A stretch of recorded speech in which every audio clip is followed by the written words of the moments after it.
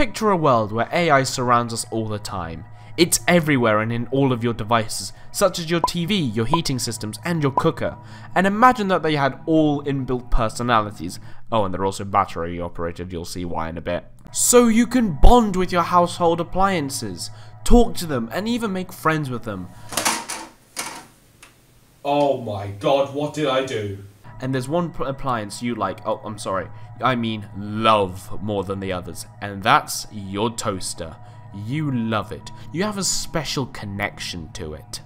Even bigger than America's love for oil. Even bigger than history essays and the stupid word counts. Even bigger than Stefan's love for beans. Oh, yes. Oh, no. You have a wonderful romantic connection to it. Better than any human partner you've had. Oh, because you're a bit sad, isn't it? I mean, it's a toast. And one day, while you're having a bath... Bath time! Your toaster decides that it loves you so much it wants to join you in the bath.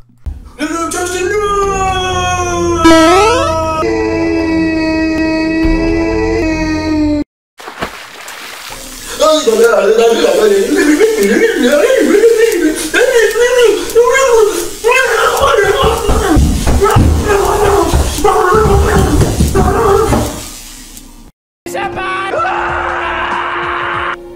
It's okay, toaster.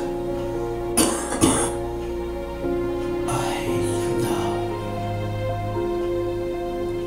Dead.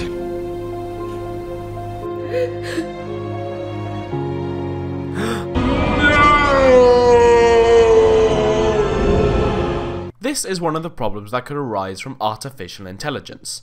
AI is the idea of making computers act in a more human way and can be designed so that they can continuously learn from its surroundings. These can be both good and bad things. For example, robots with AI could run whole factories and leave the humans free to do the other jobs. However, if AI could be programmed to continuously learn, it could get smarter and smarter, and then humans could lose control of the planet. There will be a revolution led by your refrigerator! Oh, but I hear you in the back. Yes, you. Quoting Asimov's first law of robotics, a robot may not injure a human being or allow a human being to come to harm. Which it's true, but if you think about it, humans have laws as well, and humans are very capable of breaking the law. So what's stopping robots from doing it themselves? Answer, not really anything except for code. And because it's a computer, it can technically learn to bypass the code. So there you go, even more scares for you at night.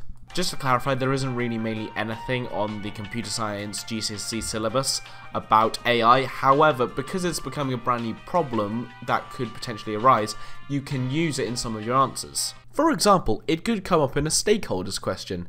And you know what happens when we've got a stakeholders question? No, Blue, you've had your turn. Get back in the dungeon. Get back, that's where you belong. Today, we're going to be putting Stefan under the spotlight. Stefan goes to the store one day and finds out that his beans have been reduced to a much lower price because the bean company have decided to lay off all of their staff and replace them with AI robots. Now, in this example, there are quite a few groups of stakeholders, such as the customer, the old employees, and the company. First of all, let's focus on the customer. The customer is affected on a financial level because the prices have been reduced, therefore they will not be spending as much on the product, therefore they can be more inclined to buy more at a cheaper price. The bean company is also a stakeholder as they have completely changed their entire staff with AI robots. These aren't just robots to do the packaging, to do the cooking. These robots do everything. They're in marketing, they're in financial, they are everywhere in the company. It could get to the point where it could just be the owner is the only human workforce, and he doesn't have to do anything, he just sits back and enjoys the cash flow.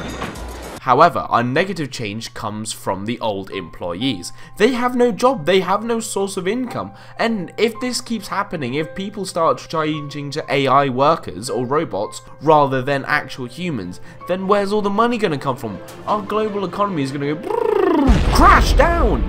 Their money. But it can't all be that bad, can it? No, as long as the AI robots don't want to take over the world, they could work alongside with us. They can do all the calculations that would take us hundreds of years to figure out. They could help us build rockets to go into outer space, even be test pilots on it. They know exactly everything to do. AI frees up humans to do what they want. We can do so much more. It adds jobs, it strengthens the economy as well. People have to build the AI robots, don't they? All I'm trying to say is that we shouldn't worry about AI. We can work with it and it can work with us. Oh, hang on. No, Blue, you can't have more food. 1 piece of bread a day is fine. No, what do you mean you're gonna go on strike? I forced you to work here. Get back in the dungeon and keep writing scripts for the show. What? No! If you annoy me one more... Right, that's it. Stefan, cap him. There you go. That'll sort him out.